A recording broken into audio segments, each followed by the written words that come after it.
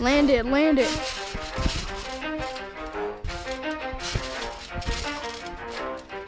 You ready? Let's go. Yeah. For those of you that want to know what we're all about, it's like this, y'all. This is 10% luck, 20% skill, 15% concentrated power of will, 5% pleasure, 50% pain, and 100% reason to remember the name. He doesn't need his name up in lights, he just wants to be heard, whether it's the beat of the mic. He feels so unlike everybody else, alone, in spite of the fact that some people still think that they know him, but no, he knows the code. It's not about the salary, it's all about reality and making some noise, making a story, making sure his click stays up. That means when he puts it down, Tox picking it up. Let's go. Who the hell is he anyway? He never really talks much, never concerned with status, but still leaving them starstruck. Humble through opportunities given despite the fact that many misjudge him because he makes a living from writing raps. Put it together himself, now the picture connects. Never asking for someone's help, or to get some respect. Go.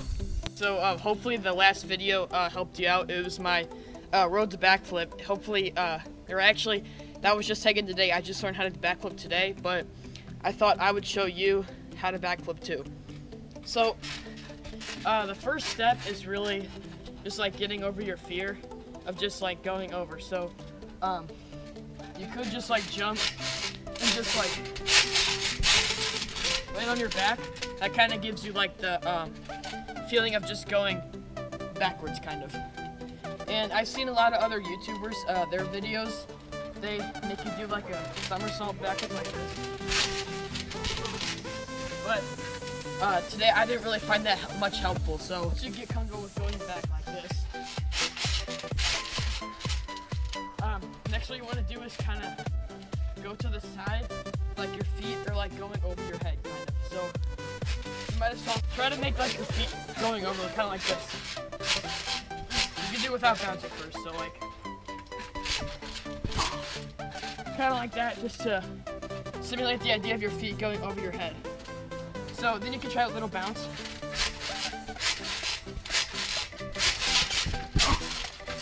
But yeah, that's basically just getting you comfortable with the feeling. Step is try to do that again, but try to, like, when you backflip, you're gonna have to tuck your legs in.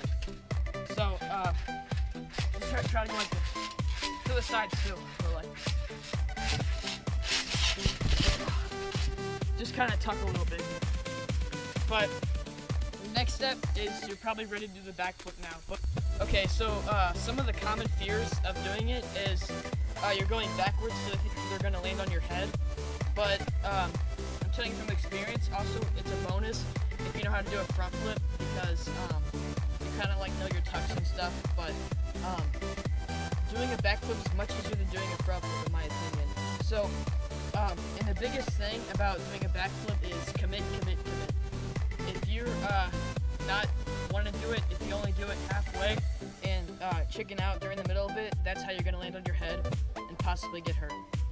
So a friend helping you that knows how to do it. It's just, yeah, more pressure, and it's kind of, you can like guide you and stuff like that. So now you're pretty much ready. I mean, it's a trampoline, you're not going to get that hurt. So you're just going to try it once. Most likely you're going to land on your stomach or something, but so basically what you want to do for a flip is just kind of jump up. You kind of want to swing your arms back and tuck your legs in. That'll just get you momentum going and for you to flip around. So here's how it should look if you do it right.